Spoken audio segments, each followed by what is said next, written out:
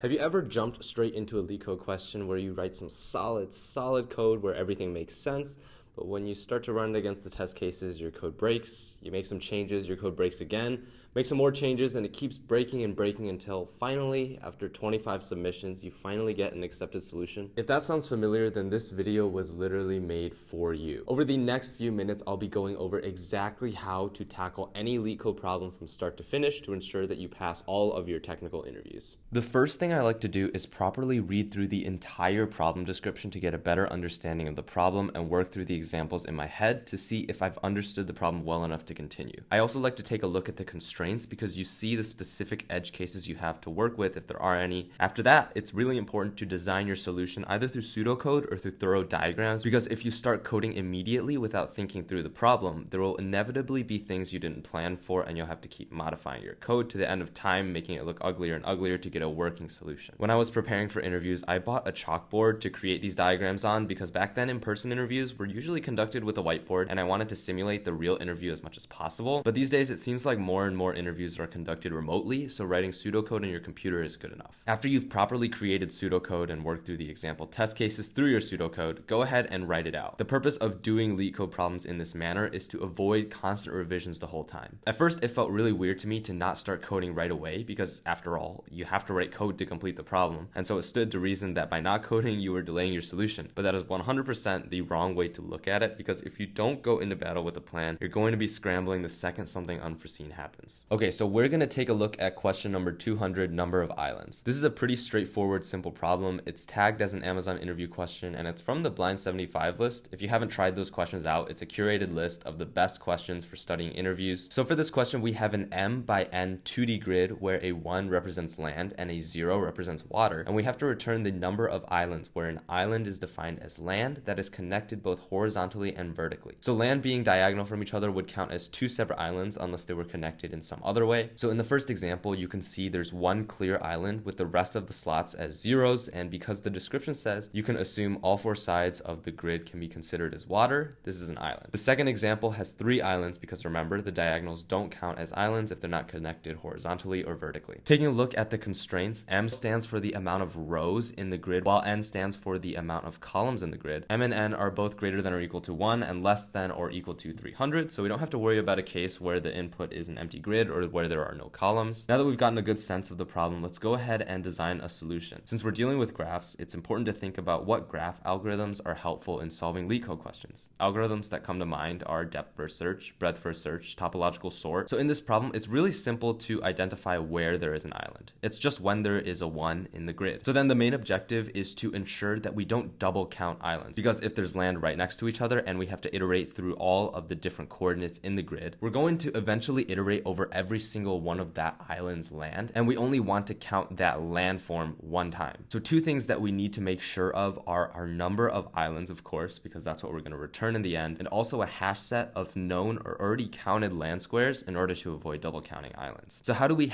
populate this hash set of known land coordinates? I think the search algorithms breadth first and depth first search work well because we have to search for all the land squares in the entire grid each time we encounter unique land and populate the hash set with all the coordinates of that island so we don't double count any island, as I said before. I usually like to go with breadth first search because depth first search can require recursion, and recursion is kind of nasty. Okay, so we've established which algorithm we're going to use. Let's take a crack at writing some pseudocode. We're going to have to iterate through the entire grid, and a simple way to do that is through nested for loops. One to iterate through all of the rows, and the nested for loop to iterate through each of the columns within each of the rows. So we want to conduct a breadth first search every time we encounter a new unique island. So we should create a case for when that doesn't happen, or in other words, when we encounter water or an already encountered land square, aka when the coordinate we're currently looking at is already in the known land hash set. And we want to continue here so that we skip the rest of the inner loop's code and start the next iteration. If this condition does not evaluate to true, we know that the current coordinates are a unique new island, so we need to both add the coordinates to the land hash set and start our breadth first search. The way I like to write BFS is through creating a list called Q and populating it with the initial coordinates and running a while Q loop. This while Q loop terminates when Q is empty, in other words, when the island in question is fully explored. So what should go on in that while loop? Well, we need to explore all adjacent lands of each of the individual land coordinates in that island,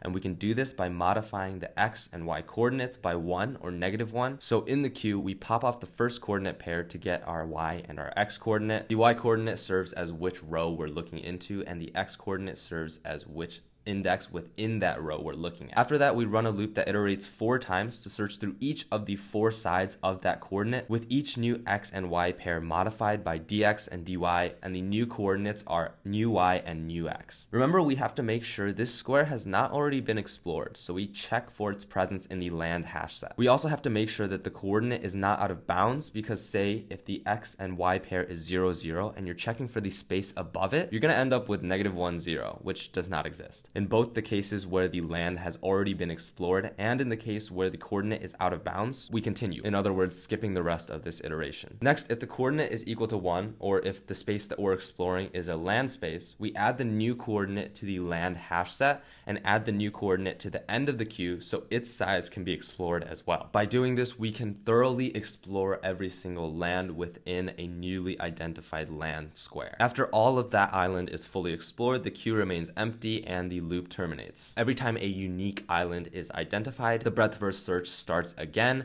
and then after all of the grid has been exhausted, then we return the final number of islands. Okay, so we've got a really good idea of solution design as well as pseudocode. Let's go ahead and turn this pseudocode into working code. So the first thing that we have to do is instantiate our number of islands to 0 at the start, and to instantiate an empty hash set for all of the land coordinates. Next, we're going to be working on these 2 rows. So instead of for row and for column, let's say for I in range length grid.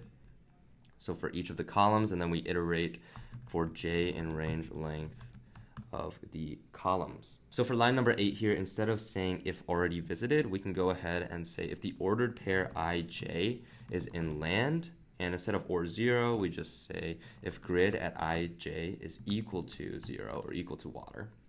The continue stays the same. And then for the unique new island code, let's go ahead and create the queue. It's pretty simple. So we just have to create an empty list, but then we put in our first ordered pair that we want to search through and search the sides of, which is I and j. Then we have to go ahead and add the ordered pair ij into the hash set of known land coordinates so we don't double count. We also have to increment the number of islands by 1 here because we're encountering a new island. So now let's go ahead and write the breadth first search code. The code on line 17 stays the same, and the way that we start off is our y and x coordinate is the ordered pair that's popped off of the queue at the front of the queue, or at index 0. So the loop that starts on line 20 is the loop that runs 4 times and sets a new dy and dx every single time. It runs 4 times because we have to check whether the coordinates above, below, to the right, and to the left, if they're land or not. If they are land, then we have to add that coordinate to the queue to explore that coordinate sides. And we also have to add that coordinate into the known land hash set. So our directions array hasn't been instantiated yet. Let's go ahead and do that right now. So to find the above coordinate, we have to use -1, 0 for dy dx, and then let's go ahead and put in the other directions as well. All right, so that's our directions array that we'll use for the loop on line 21 now. So on line 22, we have our new y and our new x coordinates. And for line 24, we have to figure out if we've already visited this coordinate or not, and also if it's out of bounds. For modifying visited already, it's pretty simple. We've already written code for that, which is new y, new x is in land. So the other thing that we have to tackle is if the new y, new x coordinates are out of bounds or not. So I think it makes sense to use a helper function right here because the code gets a tad messy. So let's go ahead and create that right here. So let's put in the y coordinate, the x coordinate, as well as the length of the grid and the length of the grid's columns. All right, so now let's break from the main function to go ahead and write this helper function. So definition out of bounds, put in all of our parameters. Alright, so what are the cases for when x or y are out of bounds? Well, let's start with just one coordinate first. So if there are 5 rows within the grid, those indexes are 0, 1, 2, 3, and 4. So if we're indexing into the array as something less than 0 or greater than 4, then we've got a problem, and it's out of bounds. So let's go ahead and write that. So if y is less than 0, or if it's greater than or equal to the length of the rows. Then we return true for it being out of bounds. We do the same thing with the x coordinate.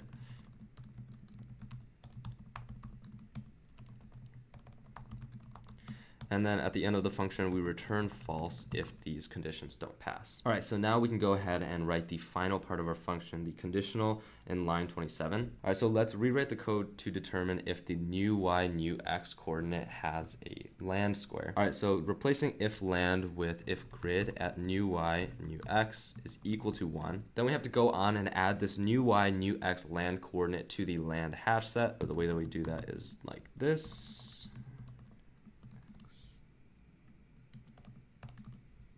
And last but not least, we have to add this new y, new x coordinate to the queue.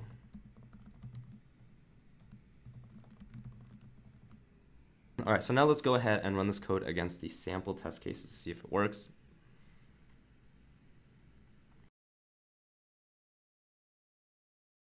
And now we can run all of the test cases, and our solution worked.